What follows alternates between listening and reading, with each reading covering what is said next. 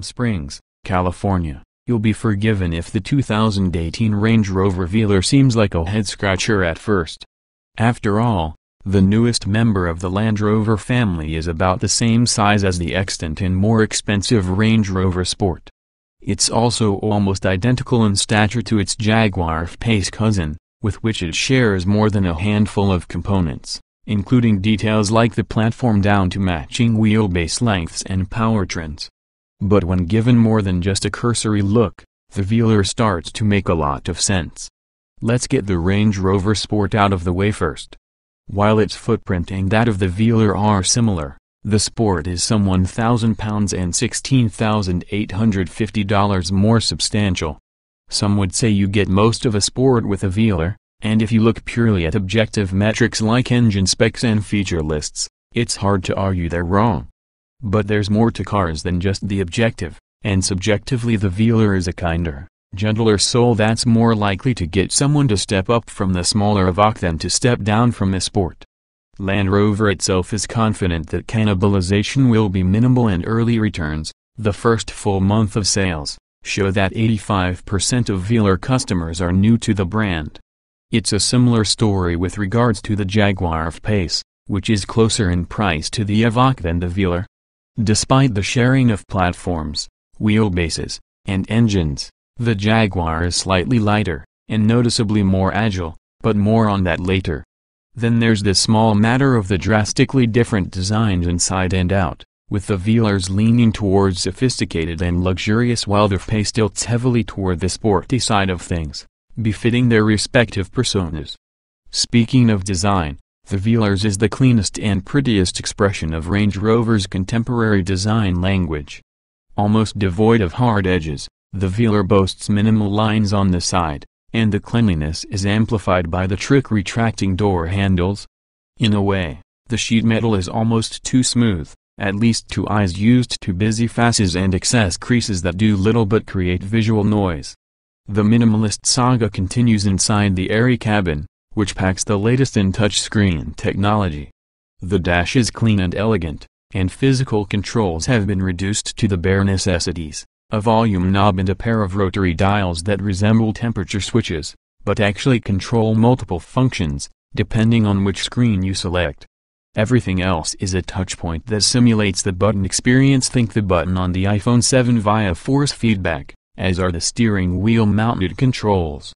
Land Rover's interface designers made the most out of the new Touch Pro Duo System's twin 10-inch screens, intelligently separating navigation and entertainment functions top screen from climate control and vehicle settings bottom screen. It's quick and responsive, better than the setup in our Four Seasons Jaguar F-Pace, and the only gripe possible is the lack of Apple CarPlay and Android Auto. Be sure to spring for the 1600-watt, 23-speaker Meridian sound system, which will massage your ears as pleasantly as the seat's massager will work your back, or execute a violent and brutal oral assault on your neighbors, if that's more your thing. When it comes to the mechanical soundtrack, Velar buyers have three choices, 2 gasoline and 1 diesel. All are mated to as FSAUR's 8-speed automatic, which does an excellent job of managing ratios regardless of which power plant drives it.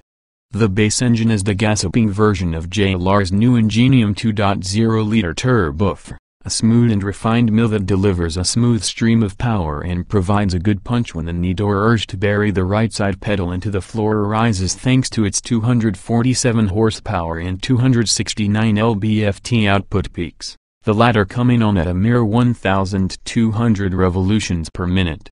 Land Rover claims a respectable 060 miles per hour time of 6.4 seconds and a healthy 5,075 miles per hour passing performance of 4.7 seconds, which came in handy when the time came to go around slow-moving traffic on a twisty Toulon. It's also reasonably fuel efficient. Option 2 is the diesel-powered version of that 2.0-liter turbofan, which makes 180 horsepower and 317 lb-ft of torque. It would be a stretch to call it quick, or even spry, as hitting 60 miles per hour takes 8.4 seconds, but it does get 26 miles per gallon city and 30 miles per gallon highway, per the EPA. and it's quite quiet to the point that it doesn't really sound like a diesel at all, so don't expect to pick one out of a lineup just by listening for the clatter. Most of our time, including the off-road portion, was spent in a Velar powered by the third engine offering, the stalwart 3.0-liter supercharged V6.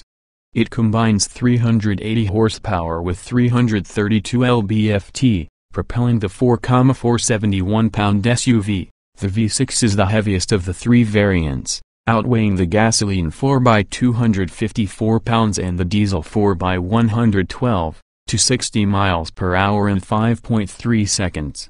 About on par with the Mercedes-AMG G65, to pick one random example.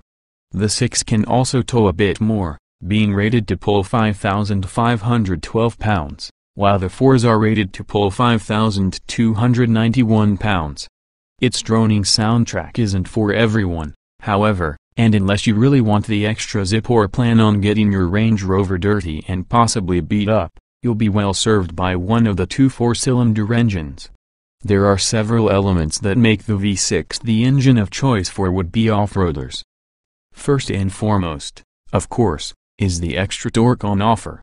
Second is the adjustable air suspension, which comes standard on all V6-powered Velars. It makes for a bouncier ride on road than the traditional coil spring suspension, but whereas a Velar with the standard coil suspension only has 8.4 inches of ground clearance, with the air suspension, the adjustable suspension-equipped one gets to boast as much as 9.9 inches at speeds up to 32 miles per hour. Third, the optional active locking rear differential is only available on V6 models. Unlike traditional locking differentials, it doesn't actually lock, but rather allocates torque distribution based on load transfer and friction. Throw in Land Rover's terrain response and all-terrain progress control systems, and what you have is a Range Rover with the off-road ability of, well, a Range Rover.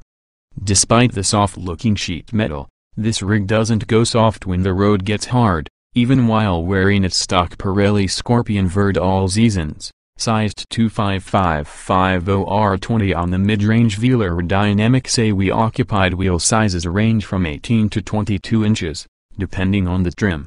The Velar expertly and confidently handled the tricky trail through the eastern San Bernardino Mountains, its forward progress easily managed either by human inputs or the ATPC, which will crawl you along at your chosen speed within its operational range of 2.2 miles per hour and 18 miles per hour. Even some of the hardened off-roaders on hand appeared impressed, and I'm not talking about the instructors charged with making sure we journalists kept the cars shiny and smooth. Out of the hills and back in the land of cell reception, the Velar offered a comfortable and luxurious cruise, soaking up bumps and keeping wind and tire noises outside the cabin where they belong. As mentioned earlier, the air-sprung V6 felt bouncier on uneven pavement, and seemed to offer a bit more body roll through the turns. Neither setup offered as much confidence as that of our Jaguar F-Pace, and steering leans toward the looser side of things, but sporty driving isn't the Velar's mission, either. Still, it'll happily manage a mountain road at the posted speed limit without making the rear passengers decorate the leather with their lunches on the way up to the ski chalet. While some may find the Velar's design to be so smooth that it lands in their personal uncanny valley, there is no question that this Range Rover is smartly positioned and well executed. It checks all of the important luxury SUV boxes and neatly fills the $50K $70K gap for the company's lineup, giving Land Rover a dollar-for-dollar answer to the Porsche Macan, Mercedes-Benz GLE, and BMW X5. Given the appeal of the Range Rover brand and the Velar's adherence to its brand values, this Brit should give the Germans plenty to worry about. We went to Palm Springs to do Range Rover things with the Range Rover Velar. No boring cars. Range Rover Velar Range Rover off-road off-roading SUV California Post shared by Automobile Magazine on October 12, 2017 at 7:48 p.m. PDT. 2018 Range Rover Velar specifications on sale now. Price $50,895. Base engines 2.0 liters turbocharged DOC 16 valve I 4247 HP at 5,500 revolutions per minute.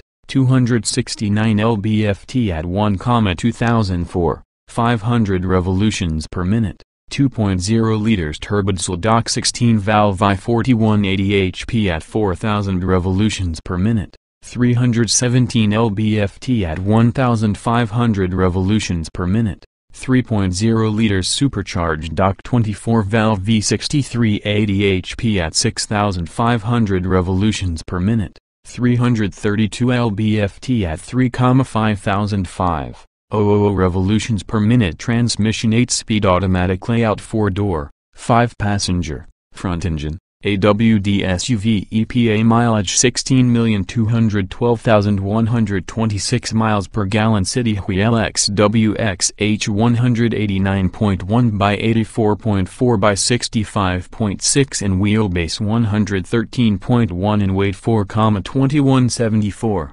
471 pounds. 060 miles per hour. 38.4 seconds. Top speed 130,155 miles per hour.